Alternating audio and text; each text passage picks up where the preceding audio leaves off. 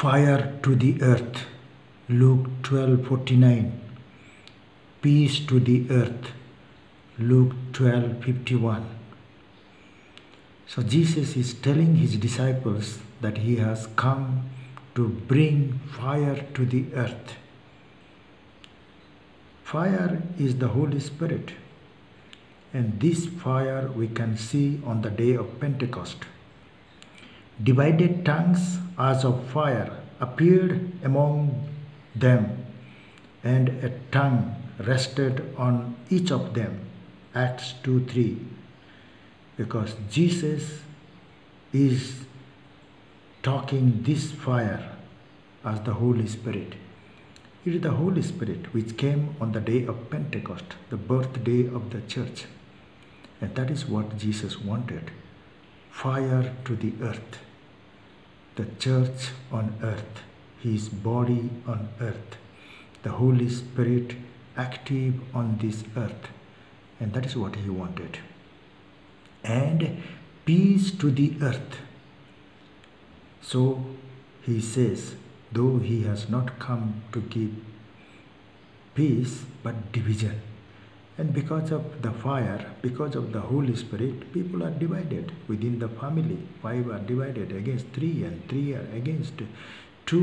And that is, but still he is the peace. He brings the internal peace.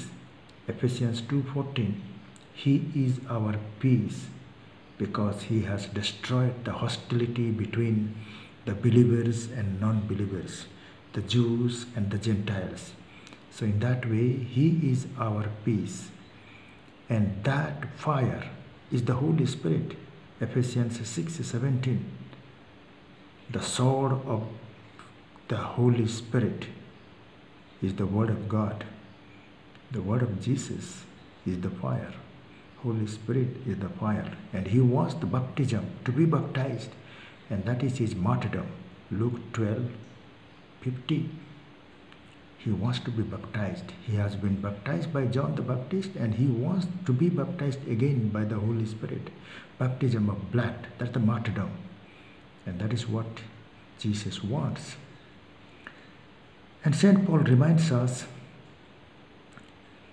I bow my knees before the Father, from whom every family in heaven and on earth takes its name. Ephesians 3:15. So Paul is praying for each one of the Ephesians, or each one of us. He is praying to the Father. From the Father only every family in heaven and on earth takes its name. That is how the families have come. So he wants that our inner being should be strengthened with the Holy Spirit.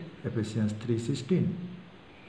And Christ may dwell in our hearts. Ephesians 3:17. And may Father be glorified in the church and in Christ Jesus to all generations. Ephesians 3:21.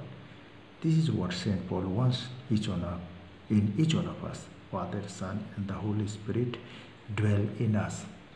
We are the temple of the Holy Spirit. We are the dwelling place of the Trinity. And may the triune God dwell in you and in me. Thank you.